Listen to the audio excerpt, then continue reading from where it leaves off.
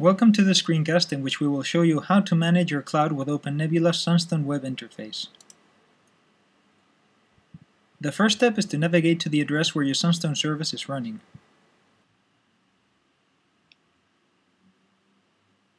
This is Sunstone's login screen.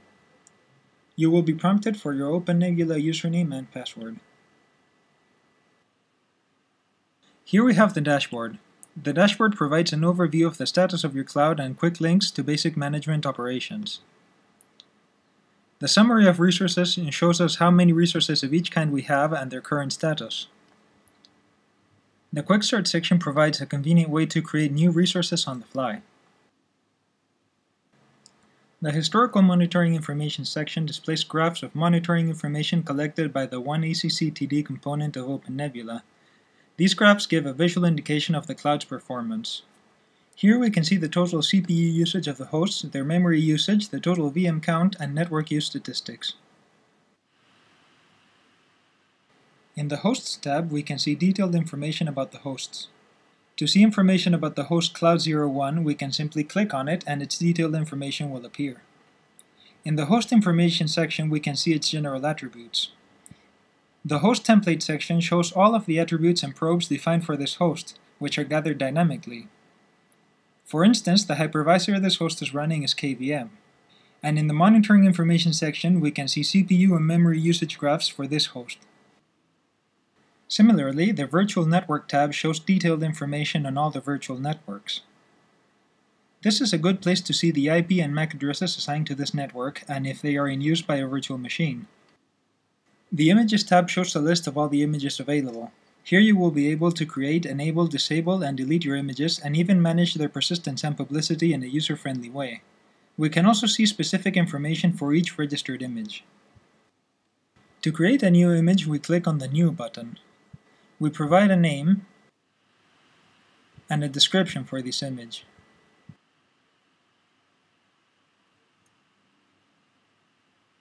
We can leave the other options as they are, but we must provide a path to the image file.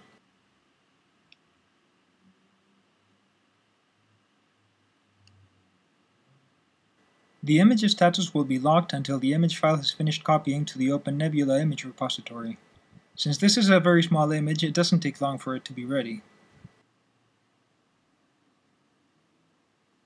The Template tab displays a list of all the templates. Virtual machines are defined with template definition files. The template repository system allows OpenNebula administrators and users to register virtual machine definitions in the system to be instantiated later as virtual machine instances. These templates can be instantiated several times and also shared with other users. As with the other tabs, we can inspect the details of a specific template. To create a new template, we click on the New button. This form allows us to set all of the possible parameters that can be defined for a virtual machine. We provide a name for the template and memory and CPU information.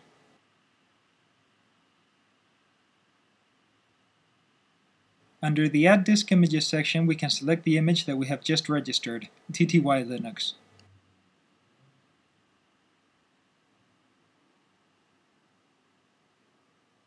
In the Setup Network section, we add a network to the virtual machine, in this case, private LAN.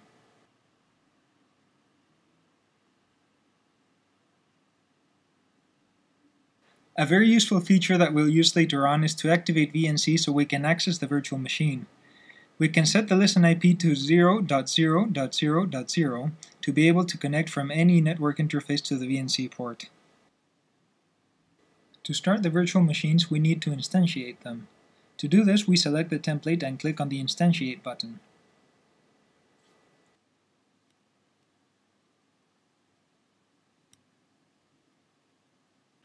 We can see the virtual machines we have just instantiated.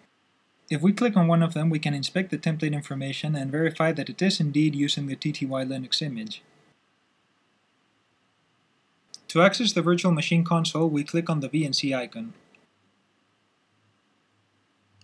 We can interact with a virtual machine normally. Ifconfig will show us that the network is properly configured.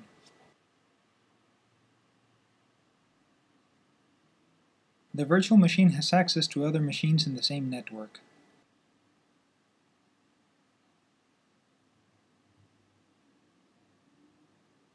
virtual machine that we have instantiated is using the Windows XP image. We can access the virtual machine log in the VM log section. In the monitoring information section, we can see CPU, memory, and network usage information for this specific virtual machine. As with the other virtual machine, we can access this one by clicking on the VNC icon.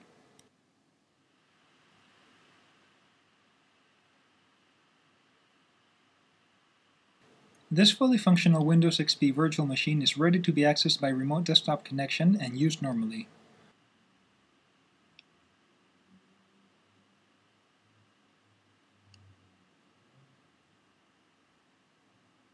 Back in the dashboard, we can see all the changes we have made. For example, we see a total of 2 virtual machines and both of them are running.